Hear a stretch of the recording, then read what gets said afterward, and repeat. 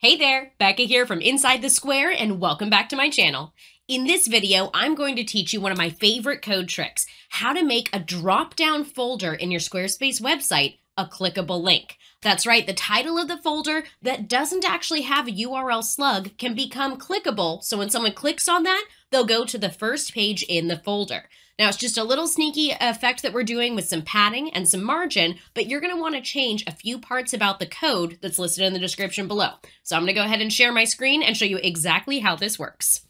So here we are inside Squarespace, and I made a little visual to explain what we're going to do today. The folder itself on your website menu won't have a URL, but the first page inside the folder will. So we're actually going to extend the clickable area up above the folder so that when someone clicks on that, they'll be taken to the first page inside the folder. That will be the destination. I also want to mention this is not for mobile devices. If we take a look at the mobile version of our site here, I'll scroll up and open up our menu. The folder is in a completely different area than all of the links, so this is only for the desktop version of our site. The mobile menu will not be affected. Now I'm going to navigate to Design and scroll down to Custom CSS. This is where I'm going to paste this code that's underneath the video. Now what this code says is take the very first item, this is header-nav-folder-item, first of type, so the very first one. If it's an active link, give it a padding on the top of 2 rem and then a negative margin of 2 rem.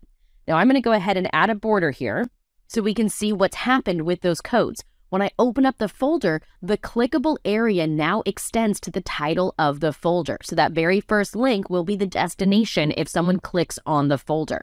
Now, if we remove this padding and margin, you'll notice that border is just going to go around the first page text. I can't actually click on my folder. All the folder will do is trigger the dropdown to be seen. But if I add that padding and that negative margin, that extends the clickable area. Now, this is the right size for the font I'm using on my site, but you might want to do something like 60px. You might have a larger font. If you change the top padding, change the margin top to be a negative value of that exact same padding so you can make sure that it's going to extend all the way above the text. So again, change these values to whatever suits the site style for the font in your navigation. Just make sure that the margin top is a negative version of the padding top. And I'm going to go ahead and remove the border. We don't really need people to see that. We just need the folder to be a clickable area. When you're all done, select Save and you'll be good to go. And there you have it, a quick workaround for making that folder title an actual clickable link. I hope you enjoyed this tutorial. If you did, give me a like and a comment, and definitely subscribe to my channel because I post a brand new tutorial every single week and I want to make sure you catch the latest. Thanks so much for watching, and most importantly, have fun with your Squarespace website. Bye for now. If you liked this tutorial, you're going to love my Squarespace CSS cheat sheet. I put all of my custom codes and pro tips inside one gigantic PDF available now at insidethesquare.co/CSS. That's insidethesquare.co/CSS.